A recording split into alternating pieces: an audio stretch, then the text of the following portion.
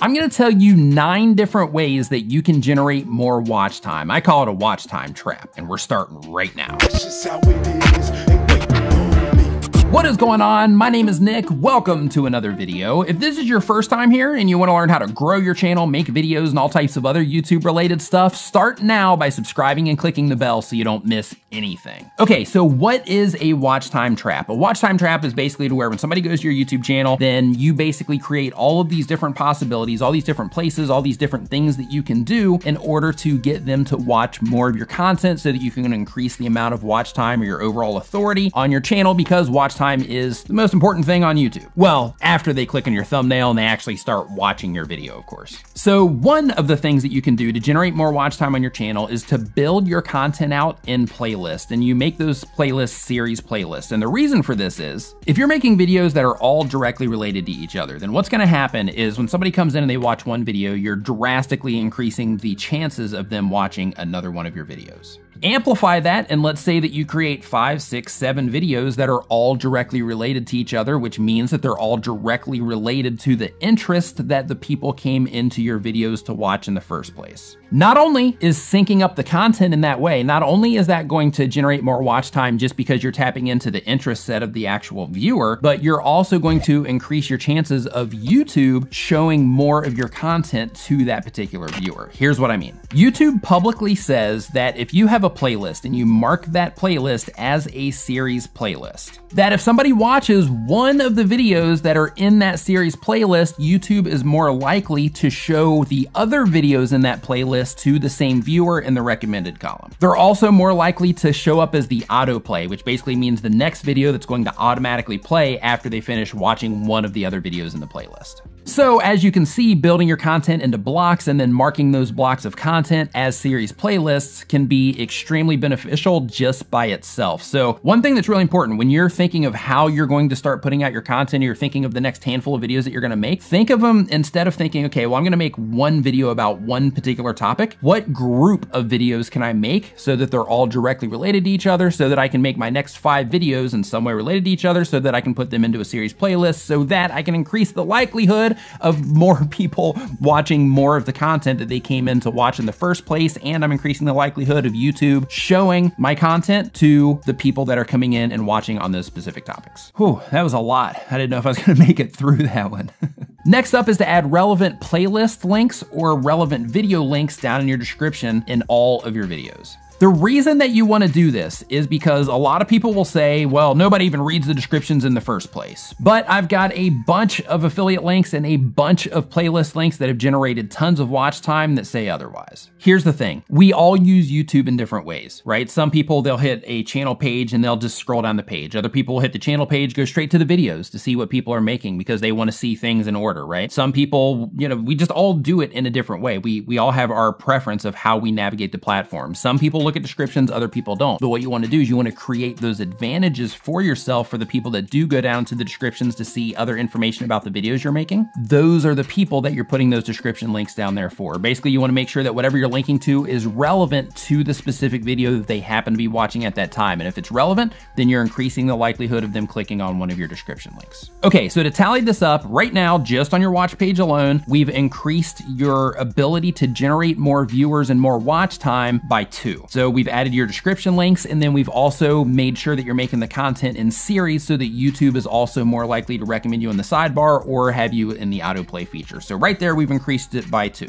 Next up on the list is make sure that you're pinning your comments. Make sure that you are pinning comments that are linking to other playlists or other relevant videos. So the reason for this one is also because as people are scrolling down, they see your video, and then as they're scrolling down the page, they see that link to something that is directly relevant to their interest. Then they're also more likely to click on that, go in and watch a playlist or at least another video that is related to the topic that they just enjoyed. Okay, so with that one, so far we are at 3 ways that we've increased your watch time just on your video watch page. Now, here's some more. Next up, of course, is you wanna make sure that you're using cards in your videos. If you don't know what cards are the little things that pop up here. You can actually turn these on or use these when you're uploading your videos. If you've already got videos uploaded, then you can go into your video manager, go into the actual video settings itself, and then you'll see a little thing at the top of the screen that says cards. Click on that, that's where you add cards. So how you actually use those is basically you want to make sure, of course, that you're linking to something relevant to your video that they're watching in terms of their interest. You also wanna make sure that you're linking to something that makes sense for the video that you're doing. YouTube recommends that you use cards in the last 20% of your video, and the reason for that is because basically at the front end of the video, you wanna make sure that you're getting all that watch time on that video before you send them off to watch something else. But another thing that you can do to make that video work for you in terms of generating more watch time is, let's say that you go into your video. Your video's been online for, a few weeks or a month or whatever, and you go into the analytics, into your audience retention reports, and you see that there's some big drop-offs, like, oh, for whatever reason, people are leaving in this part of my video, but it's already published, nothing I can do about it, right? Wrong. What you can do is you can go in and you can add cards to those drop-off points so that you can catch people just a few seconds before those drop-off points. You can catch people before they leave your video and send them deeper into your content.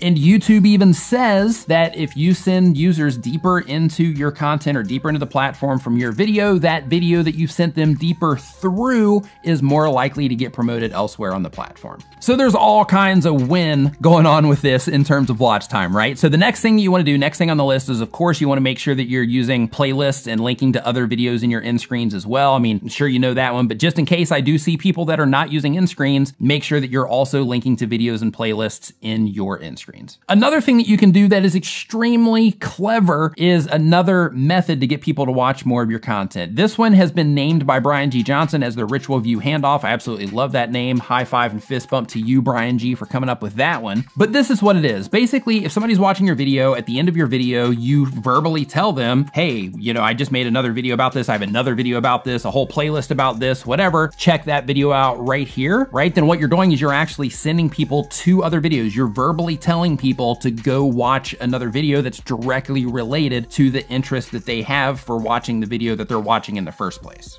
And if they click and watch that video, even just for a little bit, boom, more views, more watch time. In addition to that, Brian also has a ton of additional content that as a content creator, you would actually absolutely love. Brian G. Johnson, if you're not familiar with him yet. I'll put a link to him at the top of the screen. So if you're not familiar with Brian yet, definitely click on his channel and go subscribe, because you are going to absolutely love the content that he's putting out, because he's trying to help you too. Next on the list, I'm not sure if you're counting or not, but I've lost count, but I know we're getting close. Next up on the list is to make series playlists that are extended series playlists. So as an example, let's say that I made a playlist about video editing on my channel. Well, an extended playlist would be something about making video graphics, right? So that as somebody gets through that editing playlist, towards the end of that, I start handing off to the video graphics playlist, because it's a great fit for those people that watch the video editing playlist. So what you're doing is you're taking that person who just completed a series, either they watched through the whole thing or they bookmarked it and came back to finish the series or whatever, and you're handing them off to something else that is directly related to them as well, so that they can either watch their way through it or they can bookmark it and keep coming back later.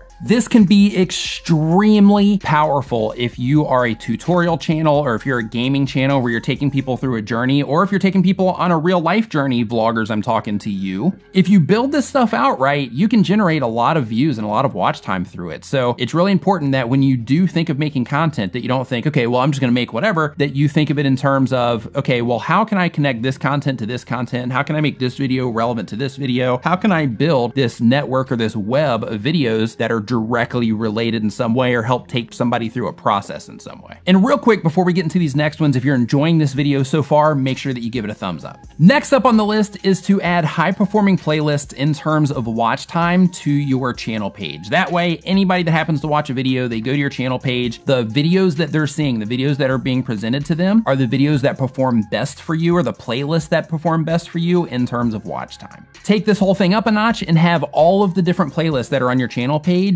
be those playlists that perform for you highest in terms of watch time. Next up on the list is any time that you happen to link into your channel. Let's say you share your channel on social media. Let's say that you have links in your website coming in. Make sure that you actually link to a playlist instead of just linking to a channel or one single video. The reason for that is because, again, you want them, as they go in and they're interested in what's going on in your channel and in those specific videos that you're sharing, to see other videos that are similar to the interest that they have that caused them to click on it in the first place. Okay, so in order to make this stuff stuff work for you on a high level, one thing that is also really important is that you also learn how to keep people watching your videos, because if people aren't watching your videos, then they're not gonna be completing your playlist and things like that. They're not gonna keep coming back because they're not gonna think it's good content and so on. So it's really important that as a part of all of this, that you also make sure that you can keep people watching your videos. If you remember that ritual view handoff thing that I was talking about a little bit earlier, I'm gonna put a video right up here that you can go check out that's gonna help you learn how to make better videos for your YouTube channel so that you can keep people watching. And if you wanna learn more about growing your channel, making videos, and all types of other YouTube related stuff, start now by hitting the round subscribe icon so you don't miss anything. Thank you so much for watching. I'll see you next time.